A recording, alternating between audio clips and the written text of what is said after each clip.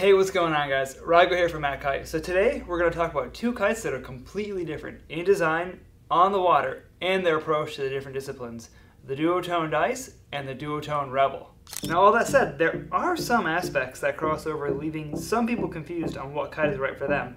Crossovers like big air, high performance, and a rip you off the water feel. Now in 2020, the Dice does have some redesigns, while the Rebel, aside from material changes, remains the same. And rather than doing two different reviews and updating last year's videos on these two different kites, I thought it'd be more valuable to just do a direct comparison of these kites. So we've got a lot to talk about, let's get to it.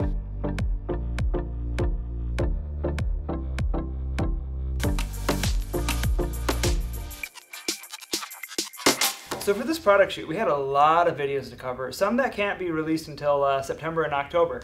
So if you click the eye icon, I'll link in the full written reviews, as well as some bonus videos. And after you check that out, feel free to explore our now cataloged kiteboarding and hydrofoiling knowledge centers. We've been working really hard for 3 years to build the largest, unbiased collection of content online. Trick tips, gear reviews, a travel guide, and much more. So be sure to open that in a new tab, and just check that out after this video. So let's talk about what these two kites are. We'll start with the Rebel. Now the Rebel is a modern take on a classic design. You know, it's designed for those old school big air riders who want massive air, the most hang time, and probably the easiest kite to use in the range. And what's kind of cool about the Rebel is you get all of this without compromising on that unique, crisp, rip you off the water feel that you really can't find with the other big air kites. Now don't be mistaken, the Rebel does not do it all. It's a specialized kite designed for a specific person and a specific purpose. So all that said, there are things that you give up. In contrast, the Dice, it excels at these trade-offs, making the choice between these two kites pretty clear if you know what you want on the water. The Dice is what's known as a crossover freestyle kite, and if you follow our channel for a while now, you know that I'm a big fan of this category. It does have many of the same benefits as the Rebel, but it does take more skill to use, and you do trade some things off, like the wind range and the ease of use, for a far more versatile kite. So let's talk about upwindability and the wind range. Now there is no comparison here. The Rebel rides upwind better and has a much larger wind range. So meaning if the wind picks up, you're going to be able to stay in the same size longer, and likewise, if the wind dies off, you can still continue to use the same size Rebel that you started with. Now don't count the Dice out on this one, but it does take more skill. So you're going to get overpowered quicker on the Dice, and you're going to get underpowered quicker on the Dice. All that said, if you know what you're doing, if you know how to work the kite, most riders with a bit of experience can hold the Dice down, and you really can scrape the bottom of that kite's wind range. Now in comparison, you're not going to get as much low end as you would on the Rebel, but if you're an advanced rider, you can get sort of close on the bottom end there. So I do find that I get overpowered on the Dice much quicker than the Rebel, and when the wind shuts off, you know, the Dice, even though it's not as powerful and it kind of lacks the range of the Rebel, it's more fun to fly, and I find in those instances that I do still prefer the Dice. However, when I'm lit, this is an instance where I actually would prefer to be on the Rebel. You can get some serious hang time, and you have so much D-power in that kite. So let's talk about the bar pressure and feel. Now the Rebel, it does have more bar pressure, while the Dice is lighter, snappier, and more playful. Duotone describes the Rebel as crisp, but if we're going with that word, I would say that the Dice is crispier. The main difference here is that the Rebel, it's less direct. It's a more forgiving kite, so even amateur kiteboarders can experience that direct, crispy feel. Now I mentioned that in 2020 the Dice does have some redesigns, and namely what they did is they removed a pulley and they modified the bridle. And this is noticeable on the water. I didn't think that this really called for a complete, total new review of the Dice, however. If you watched last year's review on the Dice, more or less all of that still applies to the latest iteration. However, when we were testing it, and I was speaking with our team rider Blake Olson, who was on the shoot with us, you know, he made a comment about the Dice, wondering if like using a fifth line had impacted the kite because it did feel different to him. And we got talking about it, and that's when we learned about the new redesign. And what we found is that these changes, they have impacted the kite. You're going to notice it on the water. It is going to feel more direct, more responsive, and just a little poppier. Now in last year's review, I talked about how the Dice, it kind of does require a more experienced rider to get the most out of the kite. And the reason for this is kites like this, kites in the crossover freestyle category, they really become an extension of the rider. So with that said, you feel everything, the good and the bad. The good meaning it's very direct and responsive, so you know exactly where the kite is and you can control it with the flick of a wrist. Now, the bad, you will feel the gusty wind more. Not so much in flat water, but once you get into choppy water and gusty wind, this effect kind of becomes compounded. And this is sort of by design. So what it is with kites like the Dice, they're designed for on-hook riding. So you can really load and release and the kite's going to pop and then slack. And what happens is with gusty wind and choppy water, if you don't have good edge control, you can start to load your lines a little bit and they're kind of loading and releasing, and this can make for a really bumpy ride.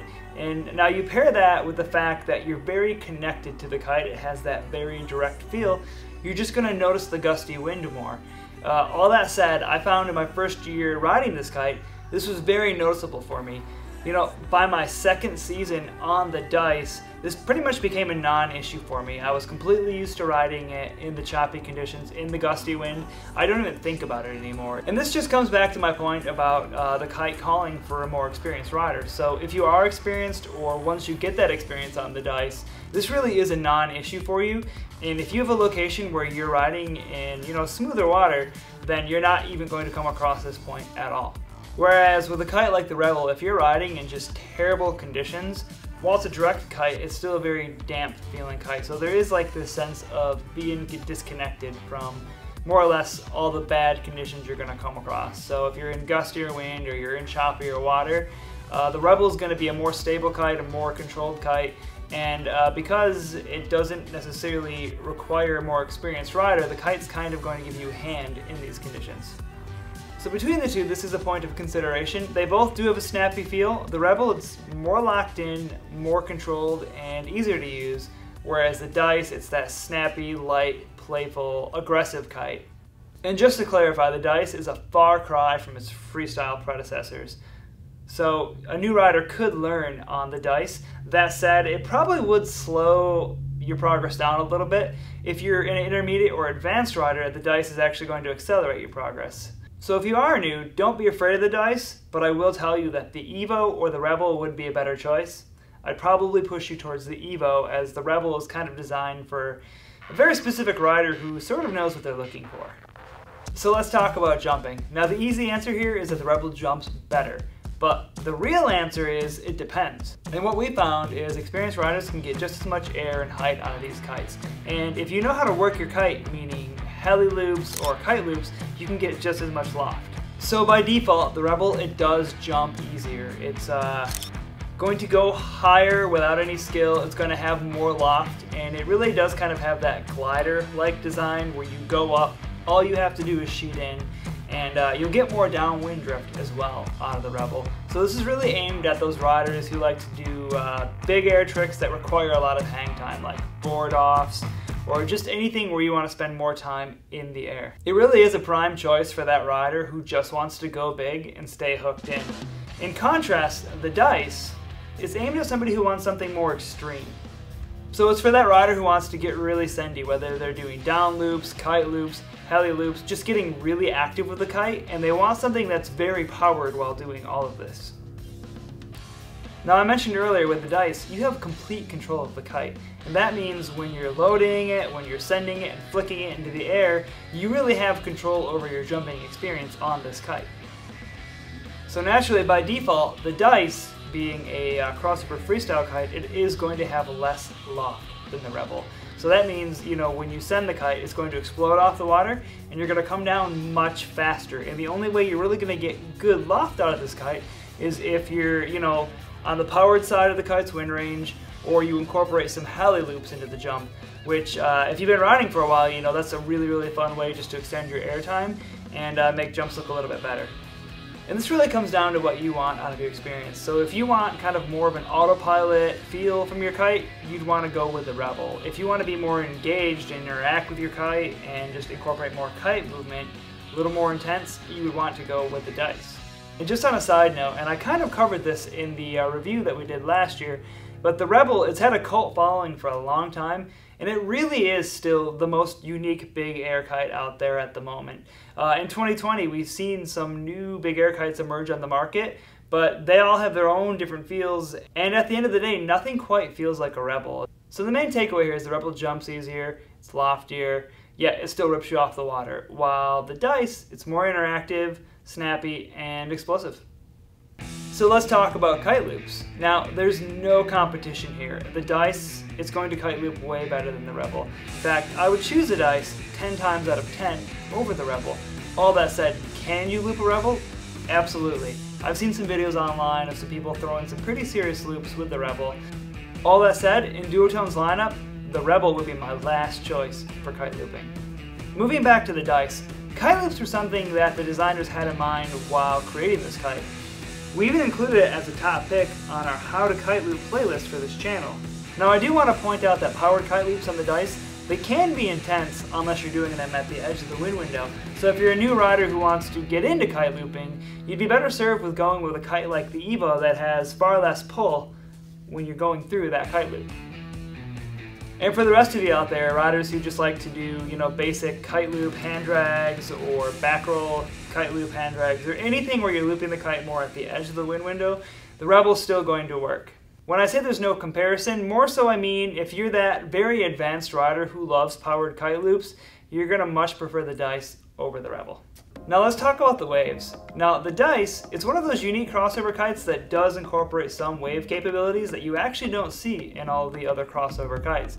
Now this style of crossover kite that incorporates wave capabilities has actually been around for quite a while, but nothing has really stuck until the Dice, and I do have to say that to date, this is the best crossover kite with wave capabilities that I've come across.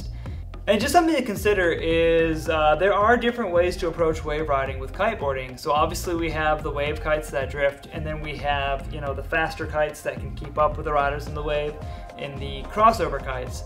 Now in this instance, the Dice, it's not the best choice for onshore conditions, but it absolutely works.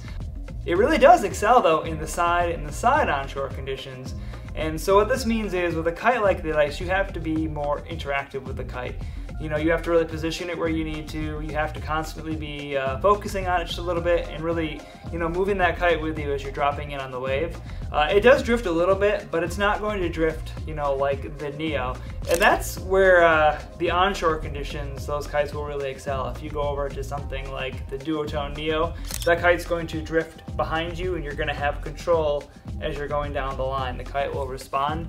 And that's the one advantage that the Neo really has over the Dice in the waves. Aside from that though, for most riders, I'd say 90% of kiteboarders whose main focus isn't just the waves, and even if strapless freestyle or waves is a huge part of your focus, the Dice is still a great choice. Now in contrast with the Rebel, it will work in the waves. I know there are riders out there who use it, but I kind of find that the kite can backstall on you quite a bit when you're taking it into the waves. And frankly, it wouldn't be my first choice as a wave kite. I really do regard this kite as a specialty big air kite. And I'm sure there are those of you out there who are probably thinking to yourself, well, I use my Rebel in the waves all the time. And I'm sure that does happen. If you know how to make it work, it is doable. I've used the Rebel in the waves in a pinch, but it wouldn't be my first choice as a wave kite. Moving on to on-hook riding, just like the waves and kite loops, this is where the Dice is just a more versatile kite. Now, when it comes to on-hook riding, obviously you're going to want to be on the Dice. It's designed for that unhooked, high-performance freestyle rider who wants to optimize their pop and slack. Whereas on the Dice, I know I've seen people unhook on it, even in their newest product video.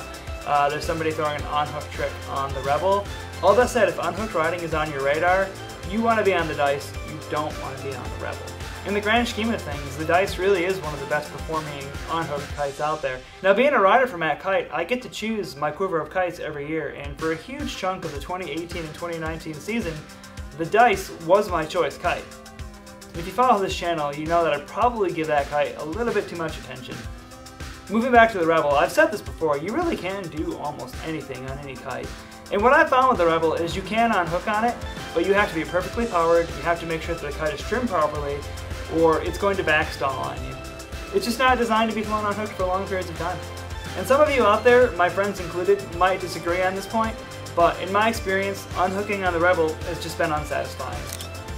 So in summary, I hope this review has given you some perspective on where these kites stack up. They really are both designed with a specific purpose and for a specific rider. So choose wrong and you're going to be missing out. Now the Rebel, like I said, it's that big air, easy to use, rip you off the water kite for those old school riders who want more of a glider, you know, lots of hang time, yet kind of maintains that really direct, crispy feel that you can't come by from the other all-around kites or big air kites. Whereas the Dice, it's really designed for that high performance rider that wants to send massive airs with, you know, king of the air style kite loops, or that rider who wants to do high performance on hook riding, and that rider who just wants to dabble in the waves. So if you want to do a little bit of everything on a very high level, and you don't mind giving up ease of use, a big wind range, and kind of that autopilot feel, you would want to go for the Dice. And hey guys, don't forget to click that eye icon where you can open a link in a new tab to our newly cataloged Kiteboarding Knowledge Center. We'll include some bonus content in there, and you can also just check out our other gear reviews, our trick tips, our travel guide, and a whole lot more. So hey, if you found this video helpful, please give it a thumbs up, and don't forget to subscribe. If you already have subscribed, click the little bell icon in the same place that you would have subscribed so you can get notifications every time we release a new video. And until next time, this has been Rygo.